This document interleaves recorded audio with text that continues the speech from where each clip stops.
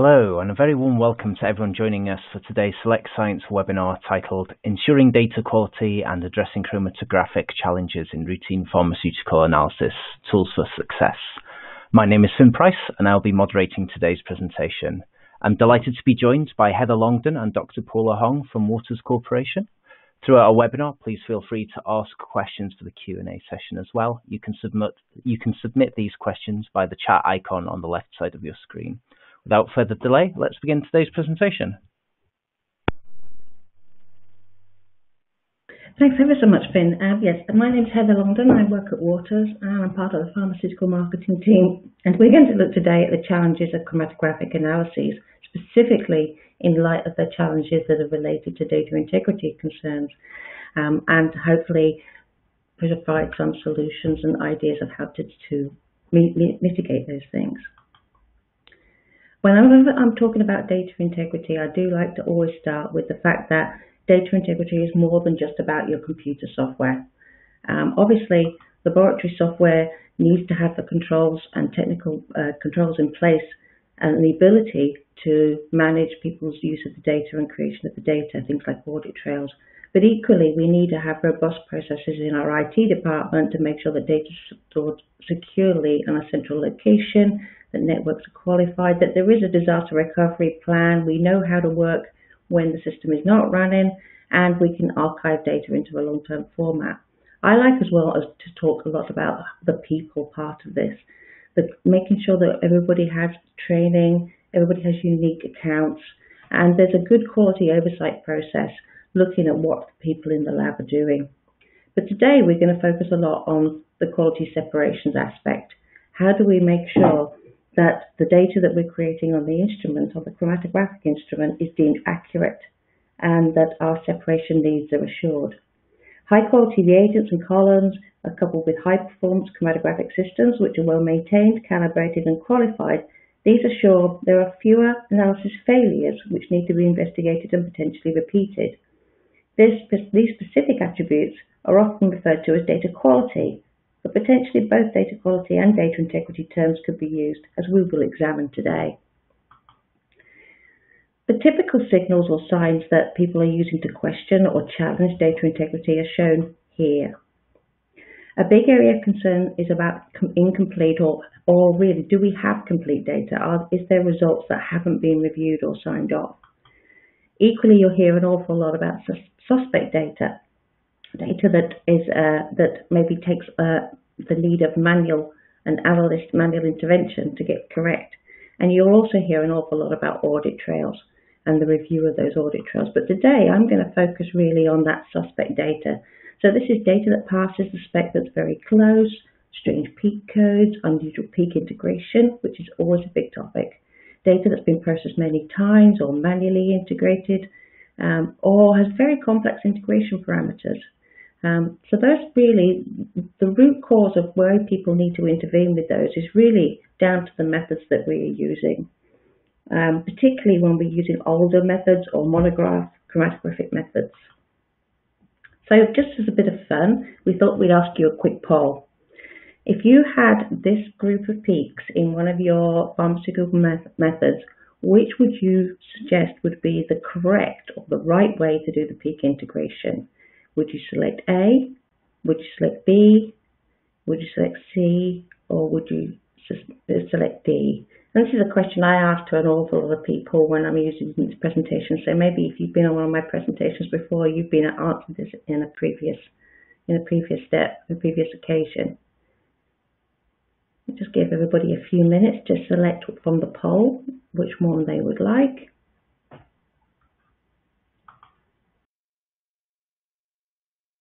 I'm just going to try and refresh this so I can read this.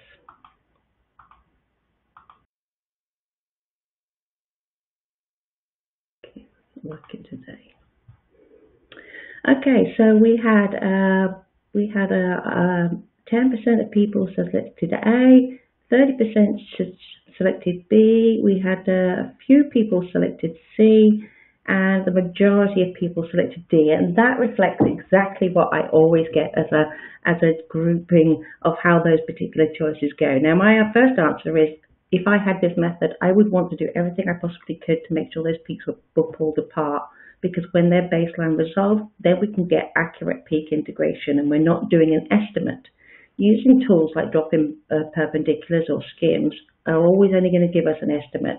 So we're really only going to get proper, consistent, accurate quantitation when the peaks are baseline resolved. The second thing I always say is, well, how was it validated? When the method was validated, how was the integration done? What instructions? Did you put a picture in the instructions of the SOP to say, please integrate these peaks like this?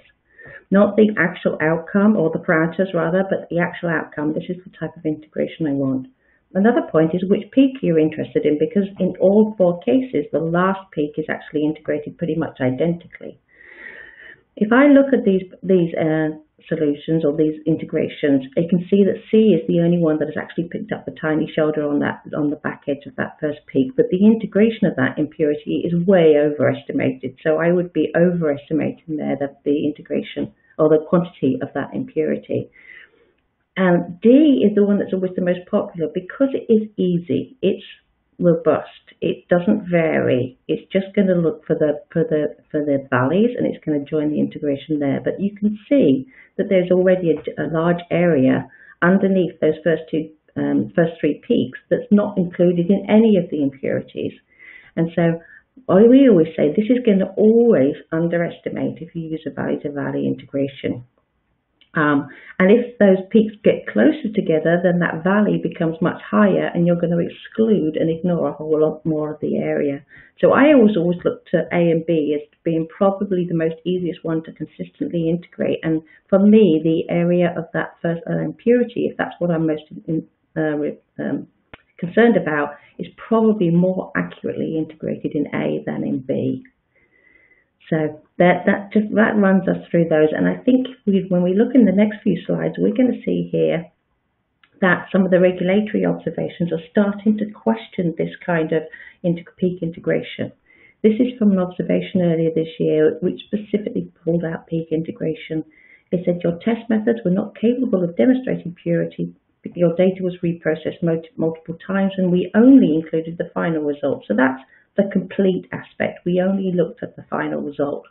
And then it said it's common practice to play with the parameters. Now, that's a bad use of words, but we all will recognize that in order to get good peak integration, we do need to optimize the parameters. It's pretty common practice. It's just an unfortunate way of using those words. But if we look at the detail, we can see that there was a tail, just like a peak on the tail, just like in my example, and that was integrated differently prior to a certain date than it was afterwards. And even after then, it was not always followed and consistently integrated. And if we look at the very last sentence, it says the SOP recommends valley-to-valley integration, which is what we just looked at as option D. But when they're not baseline resolved, the integration lessens the level of the impurity. And that was just what I was saying there, that when we use valley-to-valley, we are actually going to exclude some of the response of that peak in integration. So it is important to understand the consequences of using different types of integration. There's been multiple other instances of this over the last year or so. Here we're saying the manipulation and changing the data, changing the integration parameters means that previously resolved peaks would not be integrated and included in the calculation. This next example here talks about the lack of peak resolution and having a procedure for doing the integration.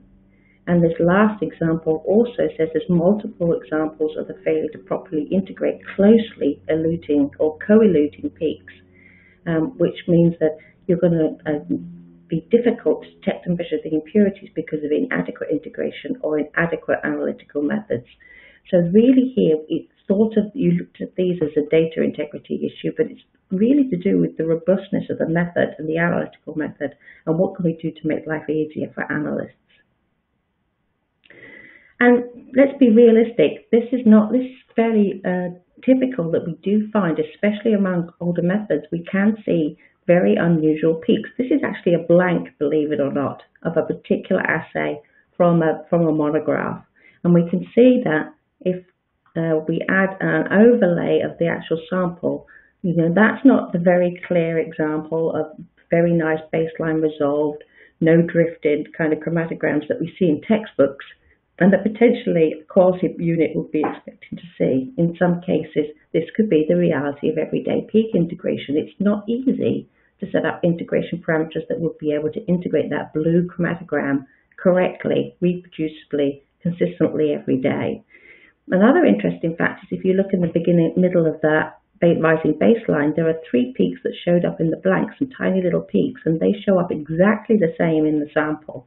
It's pretty obvious, therefore, that those are coming from something to do with the mobile phase or the injection or something not related to the sample. So it's correct that we don't want to include that in any calculations of impurities. And typically what people would do would be to ignore that. They would put an inhibit integrate around that peak or set it in such a way that it would not integrate those peaks. But now that's setting off alarm bells. How do you know that's really a system peak and it isn't some impurity that you are now ignoring? So listening to those concerns, in an earlier version of Empower software, we allowed people to designate those different peaks and say, this is an impurity peak, this is a main assay peak, and you would do the appropriate calculations on those. But you can also designate, this is a diluent peak, this is a system peak, and then in the calculations, exclude those from the calculations. They are integrated, but they're labeled with according to your SOP for how those should be included or not included in calculations. Another tool that you have in your arsenal when you're looking at am I integrating peaks correctly is to use something like the photodiode array detector. Because when we have a photodiode array detector, we can look at how the spectra change across a peak, and that will tell us if our peak integration is actually integrating the area from one component, or whether potentially there could be another component with a different spectra that's contributing to the area of that peak. And in this occasion, although the integration looks very nice on the top part of it, if we look at the purity plot, we'll see that the angle is bigger than the threshold, and you'll see in that exploded diagram that the green line, which is the spectral homogeneity across the peak, is above a threshold at the end. That's because that bigger peak is bleeding underneath and contributing to some of the area of this peak. So we could use that to say, well, maybe this isn't the right integration for this peak. Maybe there's a slightly different way we can get a better estimate if we can't pull apart that impurity from the main peak in the injection. So you can see that a lot of times when we talk about data integrity, the concerns about the analyst intervening, when you actually look at the methods that the analyst is trying to work with, you can see that they're struggling and they need those tools like to be able to integrate or reintegrate or adjust the parameters and optimize integration to get the most accurate and consistent integration. And a lot of times the reason they're struggling is because the method is either very old, it's never been modernized, it was developed a long time ago in the development process or the research area and isn't really suitable for use in an analytical routine laboratory. So I look at data integrity and the moves that are afoot in the industry at the moment about method modernization, about method lifecycle management, and think that those two things together do complement each other, that if we can improve the methods and we can do it in a way that's not too burdensome, then we should be able to reduce the manual manipulation that analysts need to do and reduce the concerns of the quality units or the regulators about data integrity problems. Obviously, things about improving methods, if we can improve sensitivity, we can see compounds at lower levels. For this particular topic, what we're really trying to do is increase robustness so that we don't have to keep optimizing parameters or integration parameters, which will reduce the number of abnormal results or investigations that come up because the method issues that then have to be investigated by the quality unit. We want to have fit-for-purpose methods. One thing we're looking at here is trying to combine assay and impurity assays into one analysis. Why do I need to do 2 injections? If I've got a sensitive enough equipment, can I not do them both together? Can we add orthogonal detectors like PDAs or even mass specs to help to offer more information about unknown peaks? And can we start to look for potential impurities, not just the ones that we know about and have seen there? Also, if we can do the calculations automatically, people in the lab can understand if data is normal or not normal long before it gets into a LIMS system, for instance. But we need that courage because changing methods can be difficult. People are concerned about changing methods. It's seen as risky. What do we do about all the tests we did up till now? Can I change the analytical method in the middle of a stability test? What happens if a new peak shows up, which is the one thing I hear an awful lot about when I question people and say, could you not make this method better? They say, but what if a new peak shows up? I always say, well, what would happen if you didn't know about a new compound that showed up in your chromatogram? That's much more worrying to me. And there's also the registration aspect, where analytical methods are registered in many regulators across the world. As well as validating the new method, they have to consider the cost of registering a new method.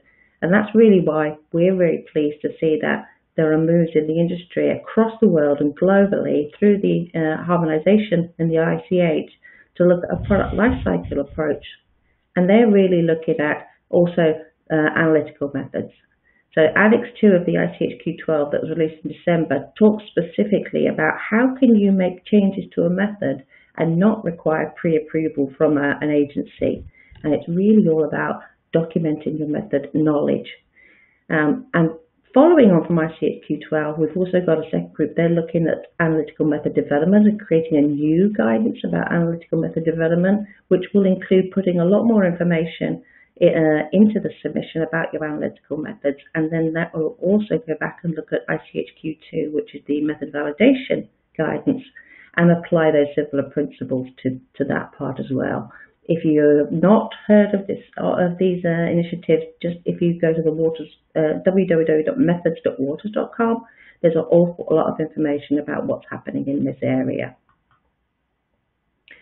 When we look at robustness and system suitability, today we often think about method development is really about scouting and optimization, and a lot of the work about how good a method is done by the method validation process.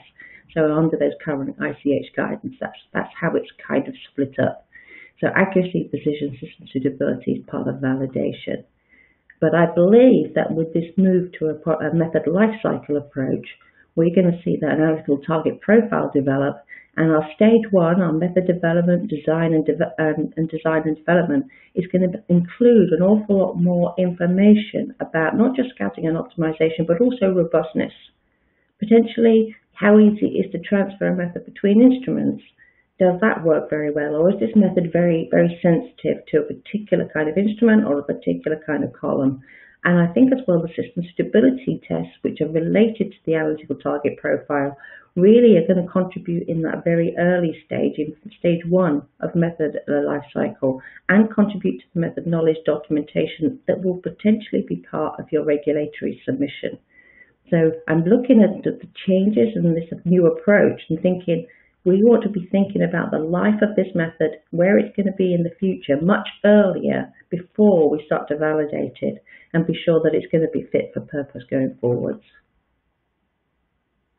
We've seen as well the regulators are looking at system suitability, and all of these observations come from April this year, where regulators were in inspections and started to look at people saying, well, your system suitability didn't detect your system was not suitable, or you haven't done the testing to ensure your equipment is suitable.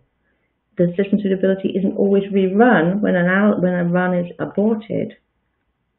And there's a very nice observation where they talk about they're not completing the system suitability. They actually describe what the purpose of system suitability testing is, in that it's something to prove that the analytical instrument is fit for intended purpose before you analyze samples. And we have a lot of cases where people just run system suitability and the samples, and then they go back to worry about whether the system was suitable.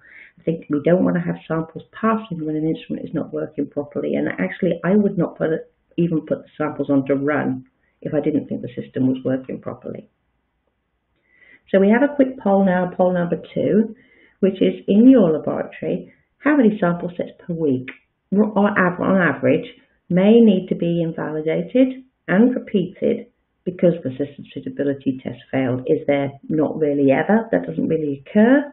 Is it 1 to 3 per week, between 3 and 10 sample sets a week, or more than 10? And obviously, this is going to depend on the size of your lab as well. If you've got a lab with 60 people in it, then it's going to have a higher number, or 60 instruments, it's going to have a higher number that maybe need to be invalidated.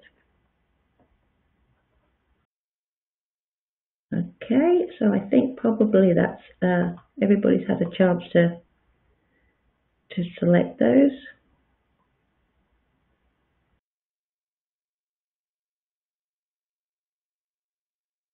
I don't see those quite yet. Oh, here we are. So yeah, we've got a number of people said, yeah, we don't have that at all, but there's only 10% really that say that doesn't happen at all. 30% say it just happens 1 to 3 times a week. We've got a few people who said that it happens more than that, and a D, actually quite a lot. 60% of people said it happens more than 10 times a week that the system suitability fails, and that creates a big headache because we have a whole bunch of results. We've ran samples, we've done testing, and then we find out we have to invalidate that data and repeat it, and that's a big area of concern. So having robust methods that run on high performance systems so that system suitability won't fail is pretty important. So I'm going to hand you over to my colleague Paula, and she's going to talk to us a bit about how we can get better reproducibility, accuracy and precision on instruments. Thanks, Heather, for the great overview on data integrity. So let's turn our attention to how we can improve chromatographic performance, specifically with respect to reproducibility, reliability, accuracy, and precision. These are key measurements of a quality separation. But before we get into chromatography, I want to review Waters' core liquid or LC portfolio. In addition to the Alliance and the Acuity ARC, we recently introduced a new LC to our portfolio. The ARC HPLC complements both our Alliance and Acuity ARC products by offering an additional alternative for routine analyses. For those of you familiar with Waters' portfolio, you will know that both the Alliance and the ARC are quaternary systems, each with its own benefits. The ARC HPLC provides the ability to run routine methods that may be developed on higher pressure Acuity ARC systems while providing the same or superior injection precision.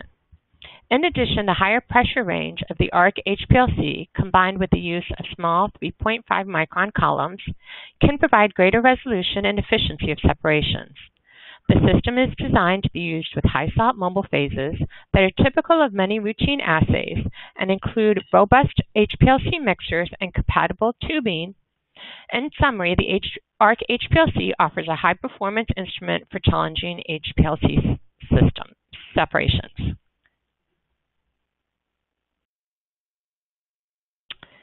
Oh, Paul, so we've got this. If I've got this new instrument that we want to bring into the lab, I guess the first thing people are going to ask is, so how do I know that this new instrument is going to run all my methods that I know work on the instruments I already have in the lab? That's method transfer that we want to do. Yep. So that's method transfer. Method transfer is when we keep the column and the method conditions the same with no changes and try to transfer them to other systems. So that actually brings us to our next poll question. When transferring methods into the QC lab, do you typically keep the column and method conditions the same and demonstrate the same relative retention times? Do you keep the column and method conditions the same but adjust the gradient or injection timings to deliver identical retention times? Another option is to take the opportunity to modernize your method by making column and method challenges within allowable adjustments as by a regulatory agency with appropriate verification. Or the last option is, would you routinely redevelop the method on the receiving system to achieve optimal performance with full method validation?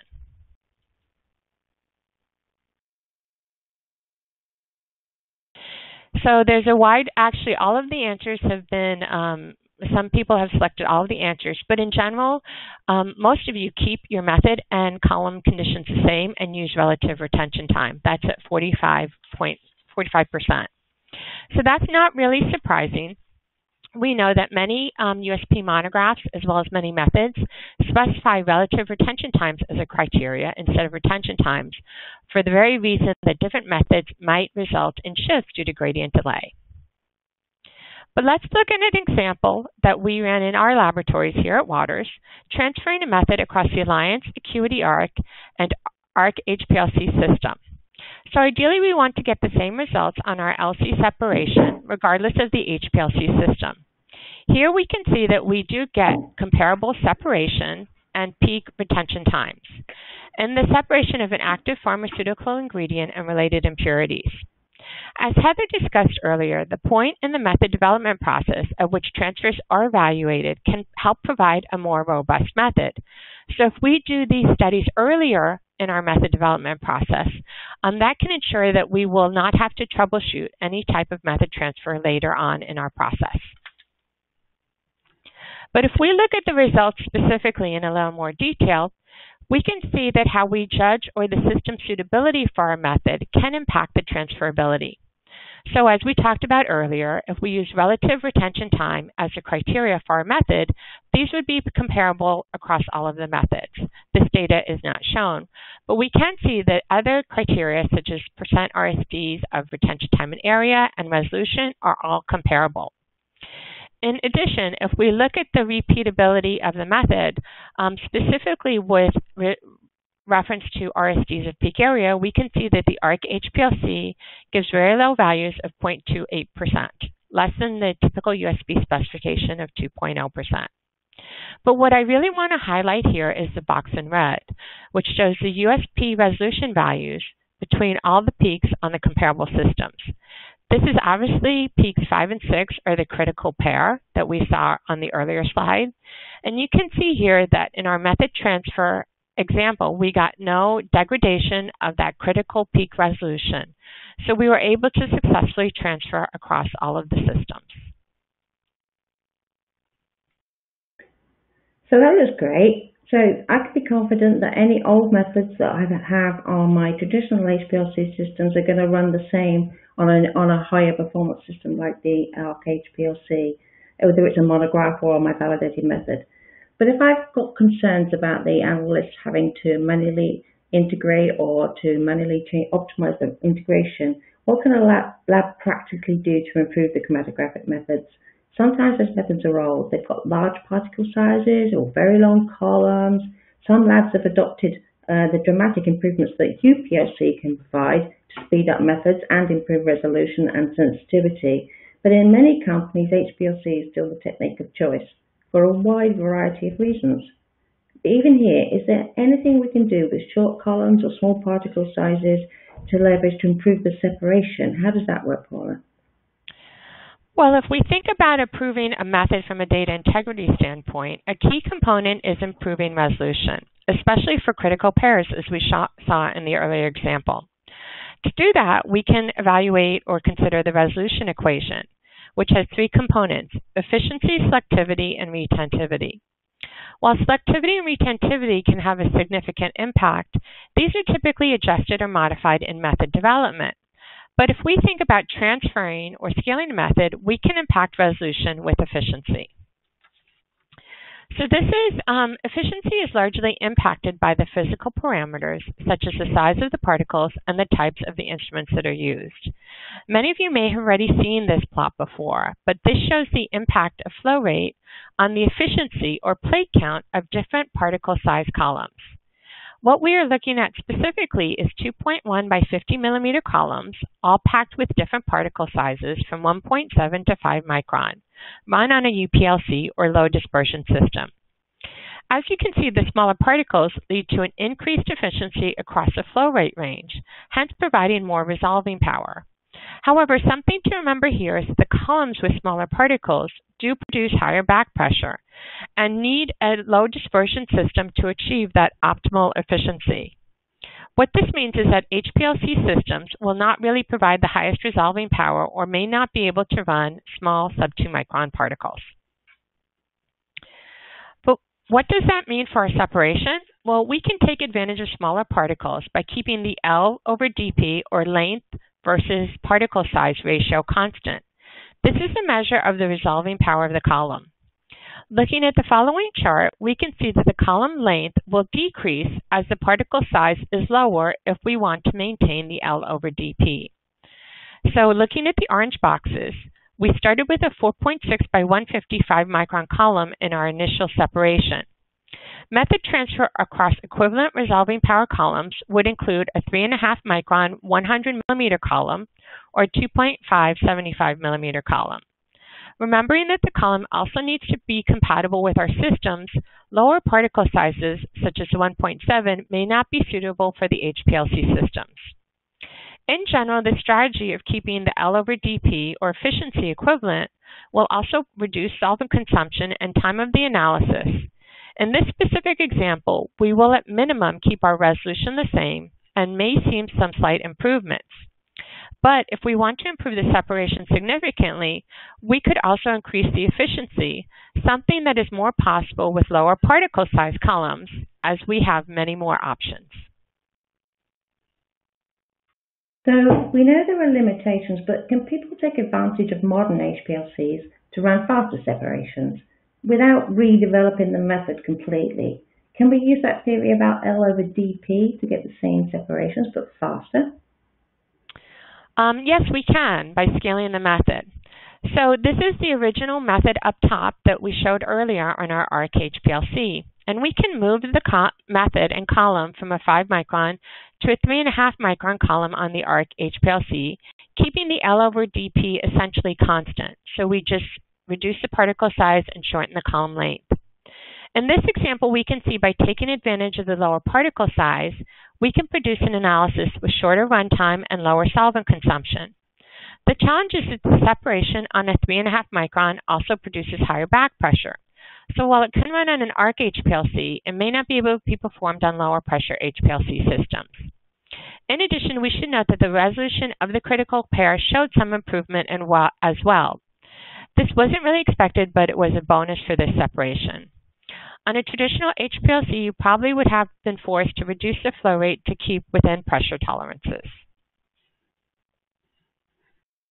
So that's great. That got some improvement between that critical pair, but do you have an example of how you can use the theory with a modern HPLC and get an even better separation, one that I don't have to manually integrate those peaks, or that people will routinely be able to get it integrated right first time? And that might need revalidation, I guess.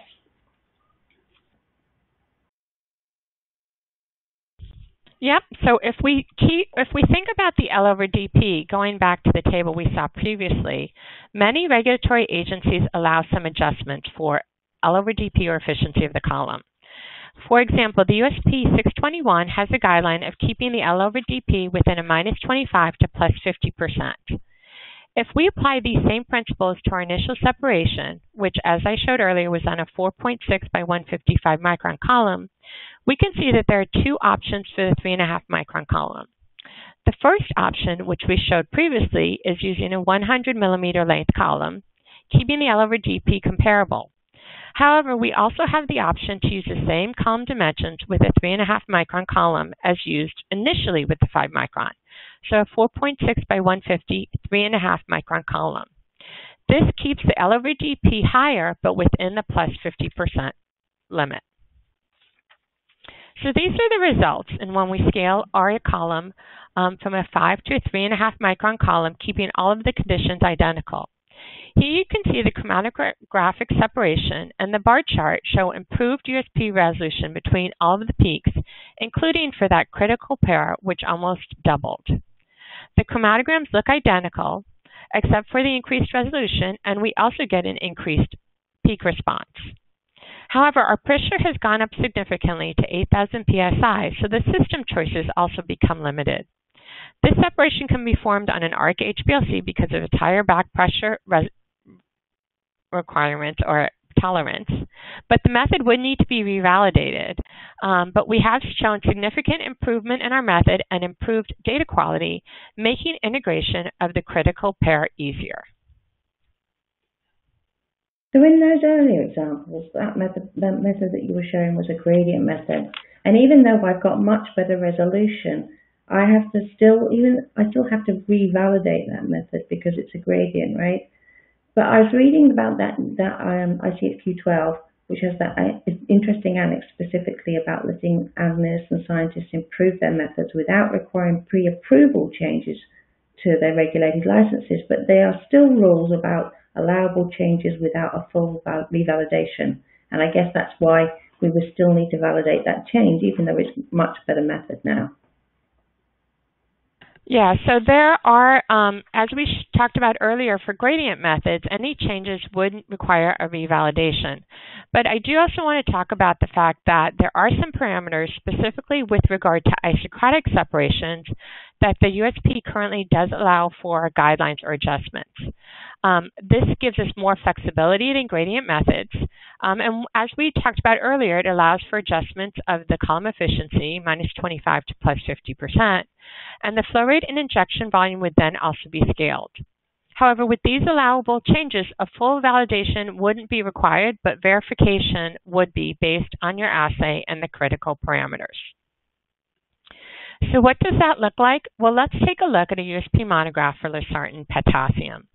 The system suitability requirements include column efficiency, USP tailing, and relative standard deviation of not more than 0.5% for peak area, which is significantly lower than many other monographs, and it's actually a fairly tight system suitability criteria.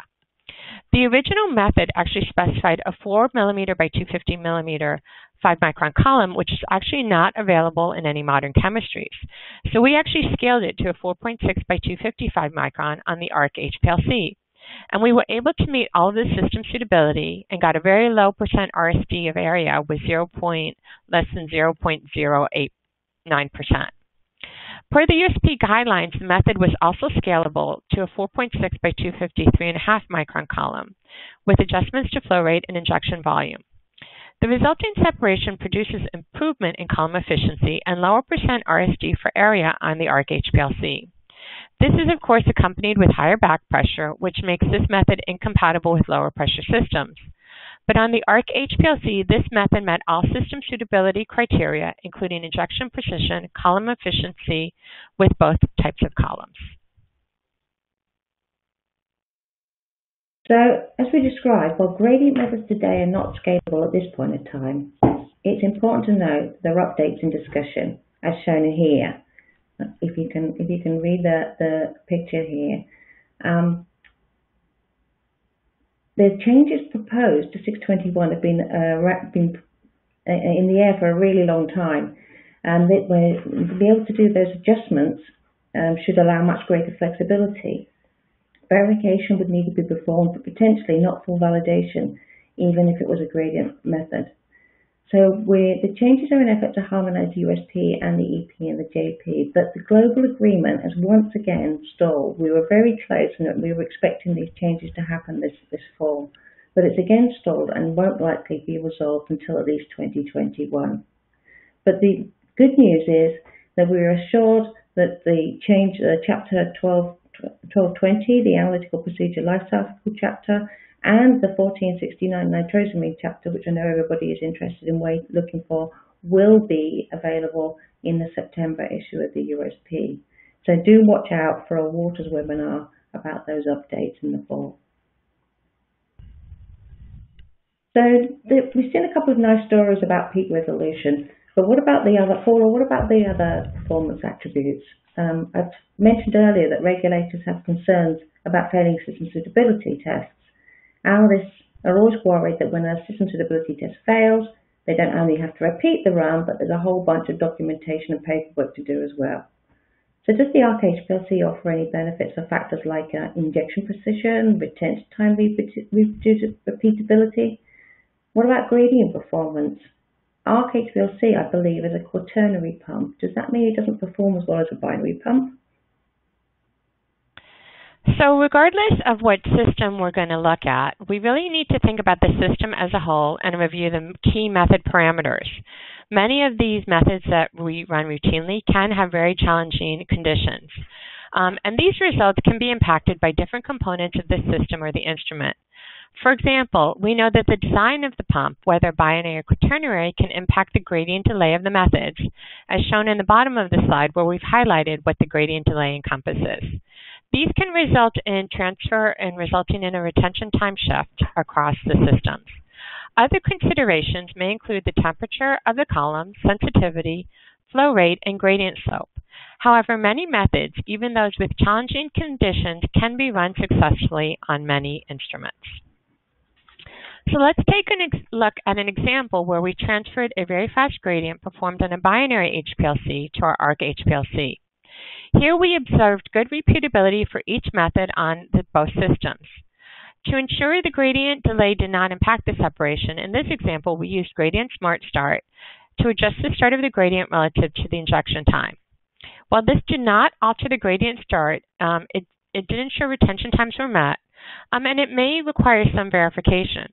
However, as many of you described earlier, if you do use relative retention times as your criteria, no adjustments would have needed to be made to the method and system suitability would have been met. But looking at some more results in detail, we can see that both the binary and quaternary pumps performed well in terms of repeatability, an important system suitability criteria. The retention time RSD on both systems produced values of less than 0.25. In peak area, we can see that the ARC HPLC outperforms the binary HPLC with significantly lower percent RSD for replicate injections. The results in the ARC HPLC were less than 0.2, while the binary HPLC had higher values. But both systems performed well for this assay, and method transfer would have been successfully accomplished. But that's an example of a very fast gradient, and many of our routine methods are really not under those conditions. So let's look at a more typical method that we may run in our lab, and this is a typical USP monograph, specifically for azithromycin. Challenges of this method include a very long, shallow gradient with a 5% change in gradient over 25 minutes. The conditions also require monitoring the absorbance at a very low wavelength of 210 and a high column temperature. Furthermore, the mobile phase A contains phosphate buffer, which is part of a gradient with acetonitrile methanol. The gradient conditions also result in the possibility that salts in the mobile phase A may precipitate at high organic or percent B if mixing is not adequate. If we look at the performance on the ARC HPLC on the right, we can see that the azithromycin sample shows good repeatability of 5 replicate injections or 6 replicate injections. In addition, the data isn't shown, but both the standard and the system suitability sample all met USP system suitability requirements. But let's look at the same criteria for the method as we did in the fast gradient. If we look more closely at some of the impurity methods selected throughout the gradient, we can see good retention time repeatability. The percent RSD for all the 6 peaks throughout the chromatogram are less than 0.4. For the peak area, we're only going to focus on those peaks that are above 0.2% and or would need to be reported. Again, all of the peaks have percent RSDs less than 2%, well within the specifications for low-level impurities. This shows the ability of the ARC HPLC to reproducibly deliver this gradient and provide good injection precision. So over to you, Heather. Thanks. So you can see there that high quality separations with maximum resolution, they should allow lab staff to more often get the right integration first time and minimize the need to invalidate results and reprocess data. The major focus of the regulators today is about this idea of testing into compliance, which broadly means simply rerunning and reprocessing samples until you get the answers you want, and then only reporting the good results. Runs should never be repeated before a documented investigation and scientific invalidation process which has identified a root cause. This is a time-consuming and often valueless exercise, but it's absolutely required before any repeat runs can be made and used. Water's reputation for performance in equipment, chemistries and services is critical in ensuring that analyses don't fail the system suitability checks, which may then require samples to be invalidated and repeated. One critical aspect that I think people forget, as well as the services and the robustness of the instrument, is the materials that you're actually using for doing the system suitability readiness testing. Too many labs have tried to explain away unofficial sample pre-testing or previewing and calling them test injections or trial injections, which has caused a whole bunch of worries in the regulators. The scientists among us know that actually running a couple of injections to make sure a system is working correctly is really absolutely a requirement before we even start and think about putting on our system suitability test, just to be sure that the systems are properly equilibrated. But if you could use a truly independent standard for that, a benchmarking kind of standard, that would assure quality assurance or anybody else looking at the data that you weren't trying to preview and testing your samples under the guise of calling it system suitability testing.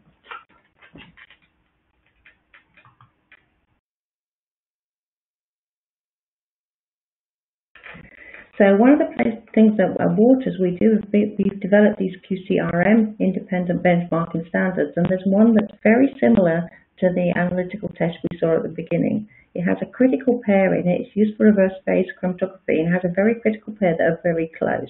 So using some independent standard like this as part of your system suitability tests, rather than running your a sample or which would be really not recommended, or even one of your standards could be questioned. Running something truly independent should make sure that this data can be accepted. And if it's not reverse phase chromatography, there are QCRM standards for polars, neutrals, and some specifically created for use with an MS detector like a QDA. So while you typically hear about software or IT and validation when we're talking about data integrity, it's important to really think about how people are part of that process and their training and their knowledge. And could they be introduced, the use of the people be introducing unintended bias? By automating as much of the data creation process as possible, we should be able to truly trust the data and minimize the effort in generating and reviewing lab results. However, in order for data to be deemed accurate, the quality of the separation needs to be assured. High quality reagents and columns coupled with high performance instruments which are well maintained, calibrated and qualified assure fewer analysis failures which need to then be investigated and potentially repeated. This is where an assessment of your HPLC fleet might highlight where older traditional LCs are contributing to the number of failed system suitability tests. And just as we finish, we're going to ask you one last poll question. If you wouldn't be, if you could possibly just pick up on the screen and just select which two of these would trigger you to think about replacement of your HPLC system. Just any generally systems that are greater than 7 years old. If you've experienced issues with these systems to be able to achieve system suitability criteria, that would be answer B. Whether there's limited or discontinued vendor support, and then that can be a driver for changing and updating instruments. There's just new technology which you would really like to take advantage of, or is there some reason about the older instruments that there's limited software upgrades due to some incompatibility with maybe your CDS that you're using. So if everybody's got a chance to pick on those. Okay, that would be great. So we can now move on to the question and answer portion of this webinar, and I'm sure there's plenty of questions that people have thought of as they've gone through this, listening to all this scientific discussion as well as talking about data integrity.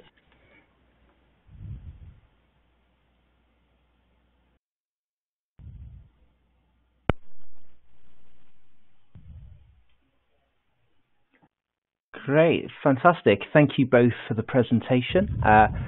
First of all, let me thank you all in the audience for taking part and answering the poll questions. And now let's move on to the Q&A session. So the first question that we have is, how can you change timing in the instrument to get the same retention times of different systems? Can you explain a bit more about Gradient Smart? So I'll take this. So there are two ways you can adjust the timing of the instrument or the gradient. Obviously, this only applies to gradient methods of the retention time. So you can add or adjust your initial hold. For that reason, it is much easier to change a hold that you already have in your method. For that reason, it is generally recommended when you do develop a method to have an initial isocratic hold, because modifying it is allowable, and then you can just use you may have to re-verify your method. But the other option we have on some of our instruments is Gradient Smart Start, which allows you to adjust the gradient start relative to the injection. Again, this would also require verification, but the nice thing about this tool is it can actually help you also troubleshoot what may be happening and what problems you may have in your method transfer. So you can use this tool to kind of figure out if that's what's impacting the retention time differences across the two instruments, or if there's something else. Great, thanks very much for that answer. Next up, we have in system suitability parameters not achieved the resolution, then what would we do? Sorry, let me rephrase that. In system suitability parameters, if we don't achieve the resolution, then what should we do?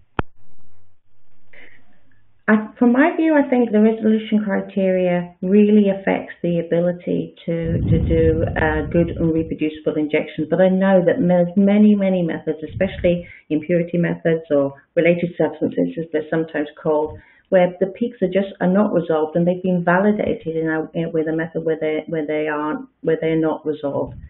If your method has described to the analyst exactly how to integrate peaks that are not resolved, then you've actually worked out how to use that estimate and worked out that estimate is consistent and that data can be accepted. But if your systems are running, if your resolution limits are not being met, then that system has failed to do the separation it's meant to do. And if you've got a limit of 1.7, like we had in that earliest example, and you don't have a resolution of 1.7, then your accuracy of doing the calculation of that impurity in that product is not being met. And that would need to be investigated about why it's not happening. Is it the wrong column? Did you use the wrong mobile phase? Was it a mistake of the lab person? And when you find out the root cause of why that's not met its resolution criteria, only then can you repeat the run. And probably you'd need to use a different column or make some adjustments to the system to correct that whatever error had happened before. Thank you. Next up we have, in general, what are the system suitability parameters normally required for related substance tests? So I'm not sure if I can start with yeah, that's fine. So there are typically repeatability or RSD requirements for all methods, and if they're not specified within the monograph, they are specified within 621. So there are certain RSD specifications that you may need to meet. The other thing is it will vary. So there may be a resolution requirement or it may be an efficiency requirement. Generally, a related substance or impurities method will have some type of system suitability sample that will have resolution between two of the analytes. But again, those won't be all the analytes you see in your formulation or in your sample. But so there generally will be a USP resolution requirement for one critical pair, and system suitability and perhaps tailing is a big one as well. But again, it will slightly vary from method to method. And I guess sometimes older monographs don't have those in at all. And you could look at that and say, well, why do I need to measure it? Well, even if it's not required by the monograph, it's still a really good idea to make sure that you have these peaks well resolved and that you can integrate them consistently. So I would think of putting those limits in anyway, even if they're not in the monograph.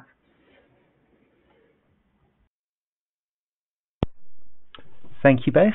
Next we have, what is my incentive for improving any of my methods if I have to do all the validation and documentation for it?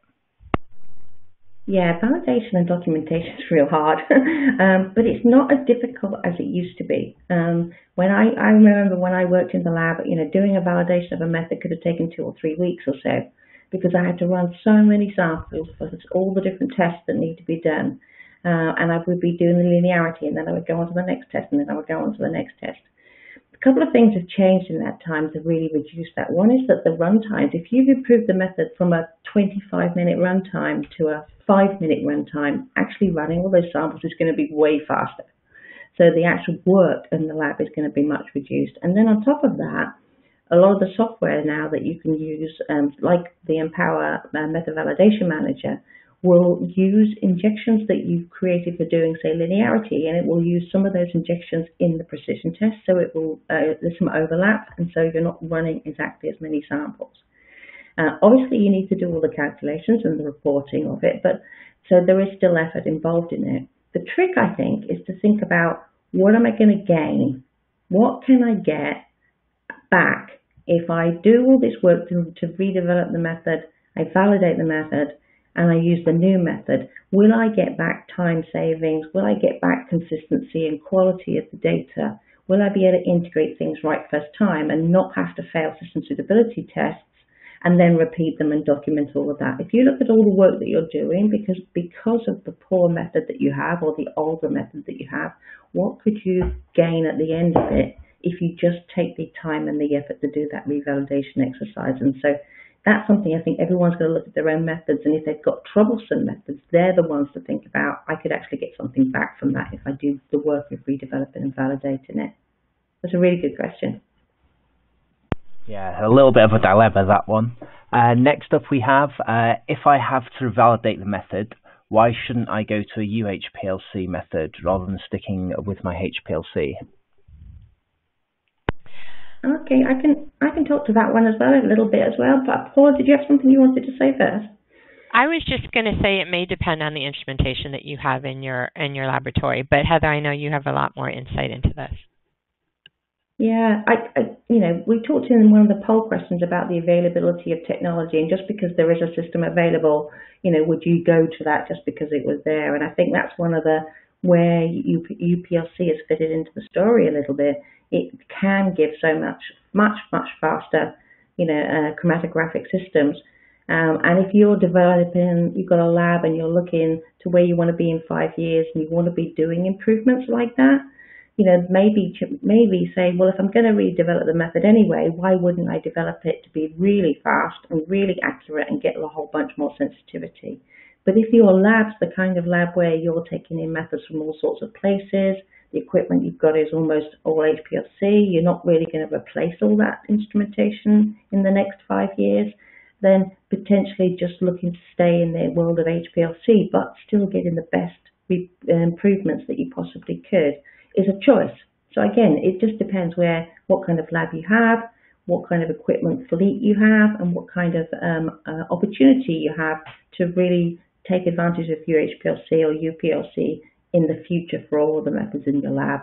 It's a trade-off, again.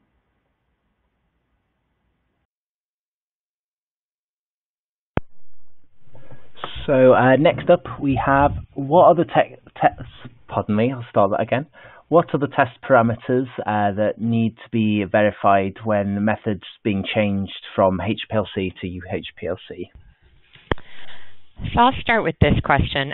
So first of all, if you're transferring the method and keeping the same column and mobile phases, then you would just need to verify that you met system suitability performance. But when you change your method or you're redeveloping or scaling from HPLC to like sub-2 micron, especially if it's a gradient method, so that's where it would basically be redeveloping. So you won't be able to verify it. If you're, as we showed before earlier, and it's an isocratic method, right, and you're just changing the particle size, but you're keeping the L/dP ratio and scaling the flow rate and the injection volume, you would need to verify those method conditions that would be impacted by that. So you would have to verify obviously things like linearity or any other sensitivity or any other criteria that you think would be impacted by those changes. And that's really what verification involves. Heather may have a few more comments on that. Yeah, I remember a chart that was in an old USP ages ago that said for this kind of method, these are the things you should check, and it was kind of a checkbox thing that you would decide which checklist you had to work to, and then you would just read off the verification limits that are there. And it reminds me a lot about the ICH guidances that are coming out are talking a lot about risk-based. They're talking about looking at validation as risk-based and looking at computer system validation as risk-based. And also we want to be able to look at method verification and validation as risk-based. So if you're making a change that you know is going to seriously change light sensitivity, then your limit of detection is going to change. You're going to be able to go much lower with your tests. So those are the kind of tests that you would want to put into your verification. And they're the ones, even if you're doing a full validation, they're the ones that you're going to have more weight on them. So depending on the changes that you're making, if you're making a new method where the selectivity is different, then that's a whole different kettle of fish. You may really want to be looking at tailing and resolution in that case. as part of your verification. So I guess it just depends on what have you had to change in going from HPLC to UPLC, as well as particle size. What else did you need to change? And as Paula said, if it's a gradient method, you have no choice right now but to revalidate that method until that new version of Chapter 621 comes out, which will explain what changes you need to verify if you're making a change to a gradient method.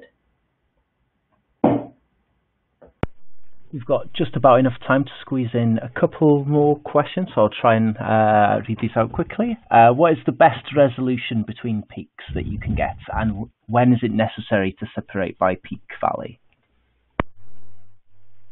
So I'll start with this one. The best resolution, obviously you want it to be greater than 2.0, which will allow you to integrate repeatably those peaks. So any resolution greater is better. So I know that in some chromatographic techniques, such as like SEC, you may not be able to get that resolution, so that's where you can use peak valley. In reverse phase chromatography, I think ideally you really want to try to get that USP resolution greater than 2.0. So I'm not really sure how often that is used in monographs for USP. No, I don't know either. Finally, we have, when do we expect to see allowable adjustments for gradient methods in USP 621? We've been waiting for this for so long, Paula, haven't we? Yeah. We really thought that this fall, this September, in this issue, that those allowable method changes for gradients would be there. It's really important that this is harmonized globally as well. So there are still discussions with the European Pharmacopoeia and the Japanese Pharmacopoeia, which haven't come to a conclusion, which means that can't be part of this September USP update. It's possible if you only deal with the US, it may be possible to include be able to do gradients, and it may be that September issue has some national text that says this is allowable but only in the US. But I'm not sure if that's going to make that September publication either. So I think really we're looking to allow those gradient changes within allowable changes is not going to be until sometime in 2021. Thank you both once again for answering all of our questions and for the great presentation. Unfortunately, that's all we have time for today. Thanks to everyone online for joining us. If you have any other questions that you haven't asked, please feel free to email me at editor@selectscience.net and I'll follow up with these personally.